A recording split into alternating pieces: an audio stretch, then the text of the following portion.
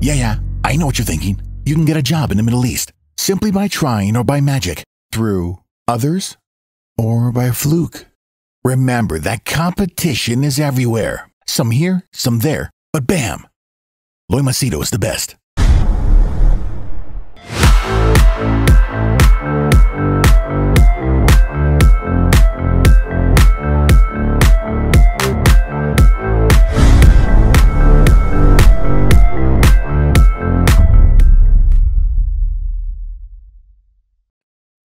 All right, in this video, I'm going to give you my thoughts about what is exactly happening in this world and, the Israel-Palestine, Israel-Palestine situation, then the drama that is happening in the UN, and then US with Israel versus Russia with, Palestine.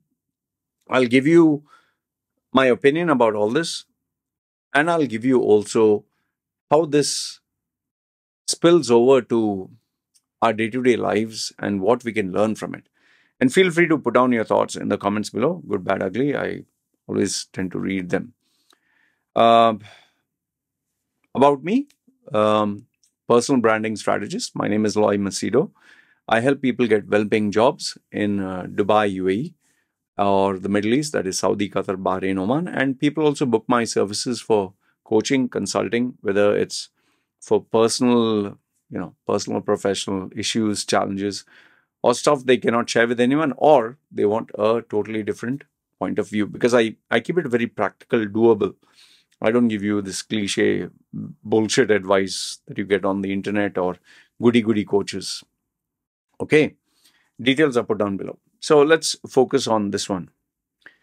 Now, I'm pretty sure all of you are bombarded enough and more through YouTube's algorithm. You'll see, depending on which channel you're subscribed to, Al Jazeera, CNN, Fox News, TRT, enough and more Indian channels. Then the local channels, like, for example, if you're from UAE, Khalij Times, Gulf News, National Paper. Then you have, you can further divide it into the West and the Western media that will portray Israel as the victim and the hero, and Palestine as the villain and, the perpetrator of evil. And if you're from the Arab world or from the Muslim world, or you look at things without supporting the West, you would see both both Palestine and Israel, what they're doing right, what they're doing wrong, the fact that children are being killed because of this bombing, and how this whole war is proving to be an ugly affair. In fact, if you're neutral and you look at it, you just see that this is proving to be the most ridiculous situation ever. And you don't have to go very far. Just look at what is happening in the UN, United Nations. They are just having speeches after speeches after speeches, and we'll have this voting, we'll veto this. We'll have another voting, we'll veto that. It's just a bloody waste of time. Seriously, I question, what is the point of having this UN? This UN is just garbage. What is this UN? I mean, it looks like everyone wears suit and tie to go give speeches there.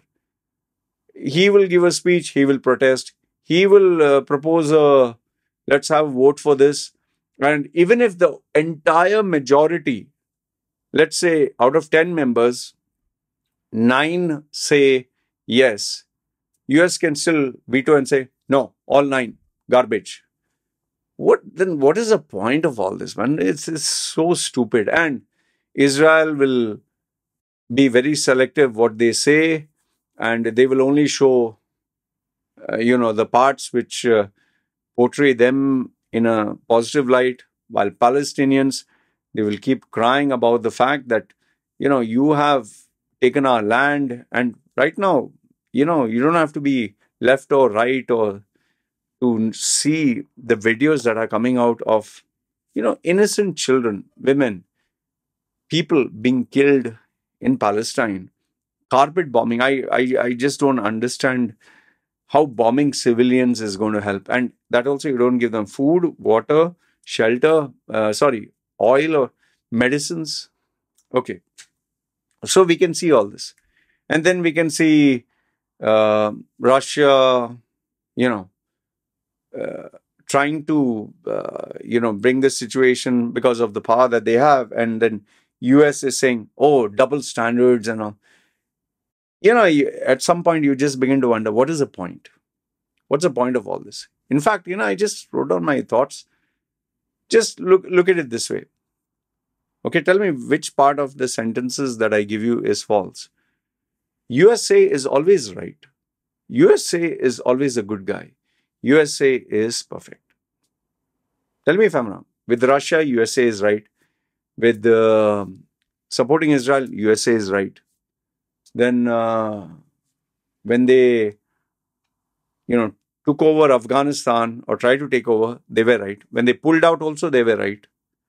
When they claimed weapons of mass destruction, they were right for Iraq. And when they toppled Saddam Hussein also, they were right. And when they failed to set up the government also, they were right. USA is always right. It's like watching a Hollywood movie where the hero is always USA. Okay, that's one. Then second one is, anybody who's kissing the rear end of USA in politics, the more you kiss, the higher you are in terms of favorability. France, supporting US in everything. UK, supporting USA in everything. European Union, some of the countries, not all.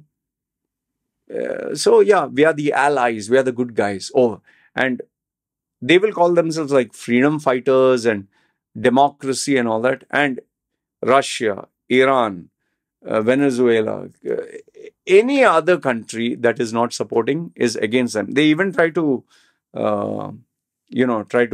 trap India by their rhetoric. But Jay Shankar, he knows how to put them in their place. Brilliant, brilliant. You should see his interviews. I'm such a big fan of his.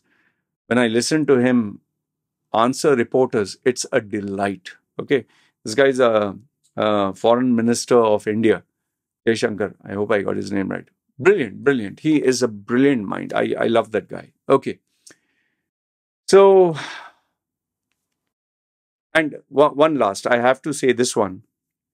When France talks about, drawing cartoons about Islam or criticizing Islam or talking bad about Islam or Muslims, these Western countries will say freedom of speech. But the minute you criticize or even draw a cartoon of an Israelite or a Jew, the minute you do that, it's anti-Semitic. I don't understand. Even it seems The Guardian, I think he just drew a cartoon and that was considered anti-Semitic or what? Just a cartoon. So this is the problem. And even we have seen Instagram, Meta, Facebook. If you put posts which make Israel look good, it's allowed. But if you put a post that shows the plight of Palestinians or that shows Palestine in a good light, you are shadow banned or blocked or I don't know what is the other thing? It was your channel is just shut down or whatever, Instagram or whatever some reporters were saying. So, okay. What I say is, this is the world. These are the politics. You can't change the system. At least for me. And given that I don't have any skin in the game, I don't see any reason to make a big noise about it. Okay, I'm being very honest because I can share an opinion, but it doesn't impact me. See, the Israel-Palestine conflict doesn't impact me. But as a spectator, I can see what is happening. And that leads me to a very disturbing thought. And the disturbing thought is, man, if this is how the world is tomorrow, if some injustice would happen to me with these people who always get away with things, then what would you do? Like, I want you to see the movie Syriana. I just happened to watch that. Brilliant movie. It's a slow burn, very slow burn. I watched that movie. George Clooney is being featured in that. It's a good movie. Let me just tell you who are the actors. One second, Syriana. Syriana movie. Okay. Syriana. It's an American political thriller film. You need to watch it. You need to watch it. I mean, brilliantly. It's like wherever oil is discovered, America is there. America is there to bring freedom. You know how it is. Okay. So now, given that I've told you all this, okay, like even if everyone knows why Russia, attacked Ukraine. It is not because Russia is a bad guy. It's because US didn't keep its promise. Everyone knows this. US didn't stick to its word. It just kept expanding, and Russia had to put its foot down. And they thought, we will conquer Russia. No, sorry, you're mistaken. It's you overestimated yourself. You underestimated them. And that is why now all the other countries like India, African countries, the Arab countries, they realized we can't trust US anymore. We don't know when you'll just turn your back and stab us, man. Why do you think they're forming all this BRICS and all these other associations? Even Southeast countries, they're like, enough of US. You're a self-appointed watchdog or policeman, but you're abusing your powers. Everyone knows. In fact, Americans themselves know this. Okay. So now, what has this got to do with you and me or our day-to-day lives? Okay. I was just thinking about all this, and there were lots of thoughts that were coming to my mind. One is life is not fair. One is politics is dirty. One is those who have power and money can get away with a lot of shit. So those general thoughts were there. Okay. And given the fact that I was born and raised in, Dubai, UAE for all these years, I know what it is to be under, let's say, a king or a rule of land or law of the land based on Islam. Okay.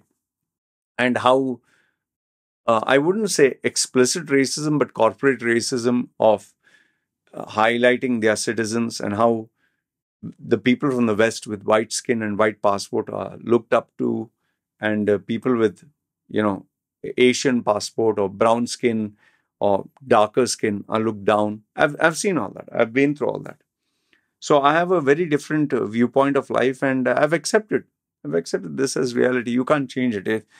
It's people can give you a lot of sweet talk. Like even people when they migrate to Canada or US or Australia, they think, oh, land of the free, home of the brave, and here equal rights.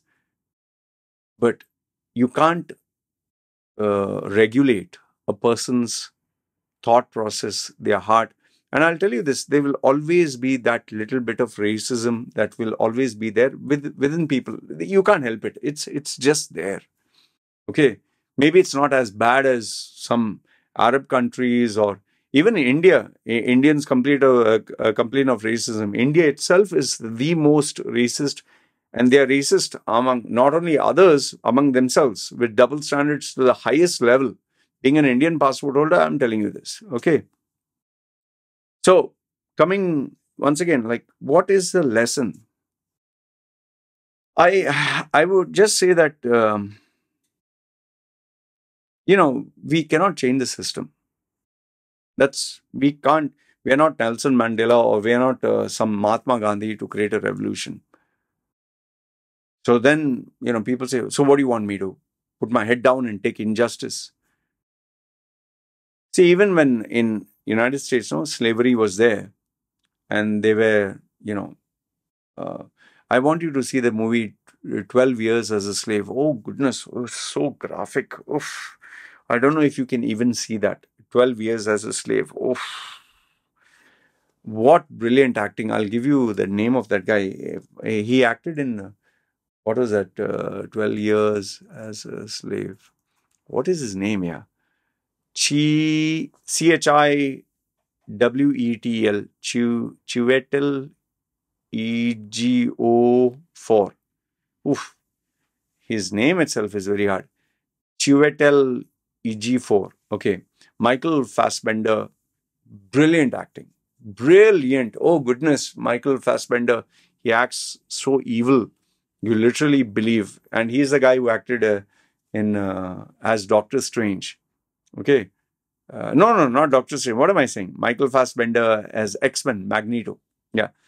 Benedict Cumberbatch is also there. Oh, I love that guy.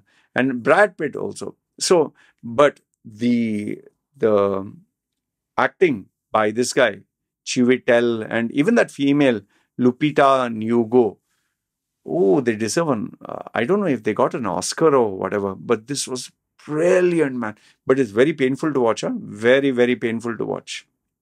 It's actual true story. So, see, it's about slaves, how slaves are treated. And this guy was a well-to-do rich guy, but he got kidnapped and then sold as a slave through a lot of injustice.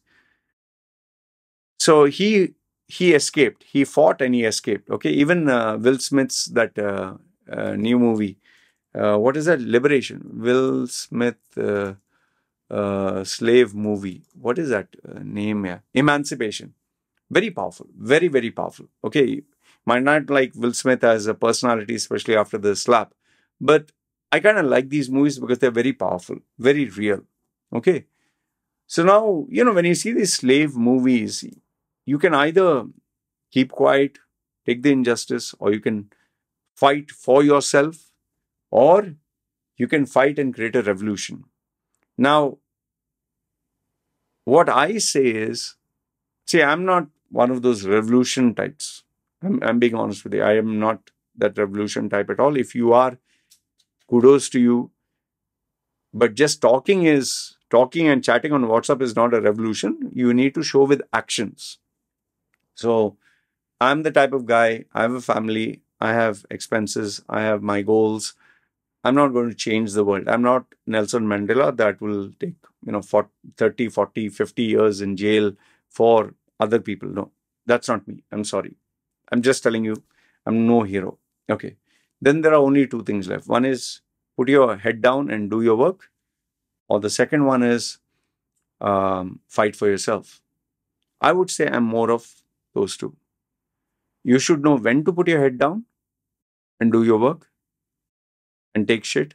And you should know when to stand up for yourself. And standing up for yourself is not about using force, blunt force, trauma, whatever, like how they say in Rocky, blunt force trauma, punch in that movie Rocky 6 or 7 or whatever. But it's more like being smart, using your mind, knowing how to play the game. Because if you know how to use this, it's much better than using just brawn and strength. Strategy. Okay? Now, I'm not going to tell you that I'm super smart, all that. But when you're on the streets, and you have to survive, you think street smart. And that's why, for me, when I lost everything, 2011, I was on the streets. I had to figure out a way. I couldn't use force. I didn't want to put my head down and just die off. I had to fight for myself, but I used strategy. Where I had to use people also, I used them. I used even people who are very good people. But it was either sink or swim, survive, thrive, or die, So all I'm trying to tell you through this entire video is, you will see this injustice happening. You will see things in front of your eyes which just doesn't make sense. Like, they are bombing a hospital. Like Israel, that IDF or whatever their name is, they bombed the hospital, and then they're saying, no, we didn't bomb. First they said we bombed, and then they said we didn't bomb. Palestinians bombed. Why would they bomb themselves? What nonsense you're talking? And then this French president and Ben Shapiro.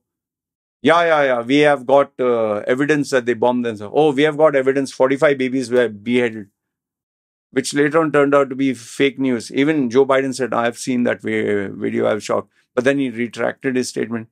And I told you, in my WhatsApp group, one guy, he completely went ballistic. And I asked him, like, did you see the baby is getting chopped head off? Did you see it? Why should I see it? I know this is true. I know this is how Palestinians are. Like, why? Yeah. And the only reason he supported because he is Jew. I was like, come on, man. I don't hate the Israelites. I don't hate Jews. But I'm asking you for evidence. No. He went all ballistic, personal, and this and that. And finally, when I told him, listen, if you can't take it, you can't handle it, it ruined a friendship of so many years. Okay. And later on, after I blocked everything, finished, we found out the news was fake. So we live in a world where power and money, they just, might is always right. You can't do anything about it. Nobody who shouted and screamed weapons of mass destruction were punished. Nobody was held accountable for the millions of Iraqis, millions of civilians in Vietnam or Afghanistan or any of the Arab countries, the Syrian bombing, anything. Nobody is going to be held accountable. Nobody. And America is always going to be right. Israel is always going to be on America's side. France will always have its double standards where you can speak about anything over on, freedom of speech, except you can't speak about Macron, and now you can't speak about Israel. Like if you have a protest, if you're supporting Israel, that's a protest allowed. But if you're supporting Palestinian, that's terrorism. I don't know, man. The more I think about it, more I hear, the more head pains. But then I think, better mind my own business and figure out what lessons I can learn from them and where I can apply and improve my life and give my family and the people I love a better life. Because we cannot change the system. You cannot fight the system. You can't create a revolution. All we can do is do the best with what we have and capitalize on, our survival. Yeah. So all I'll tell you is be smart. Use this. Learn how to survive. Play the game. If you have to, like they say, fake an orgasm, go ahead and do it, man. There are females who do that because they just want the guy to stop. So, survival of the fittest, like this, And fittest doesn't mean only muscles. Fittest means this. We are part of a system. We can't fight the system. We can't create a revolution. So try to survive within that. And just focus the best for you and your family. Rest, just leave it. Sometimes, even if you see injustice or you see something bad, yeah, you can be the hero and come forward. But then don't complain, don't cry if you end up getting not only injured, but permanently injuring yourself. End of the day, you will get an applause and compliments, but nobody is going to shoulder your cross. Anyway, that is what I wanted to share with you. Good, bad, ugly. Let me know your thoughts in the comments below. It's me signing off. You guys take care.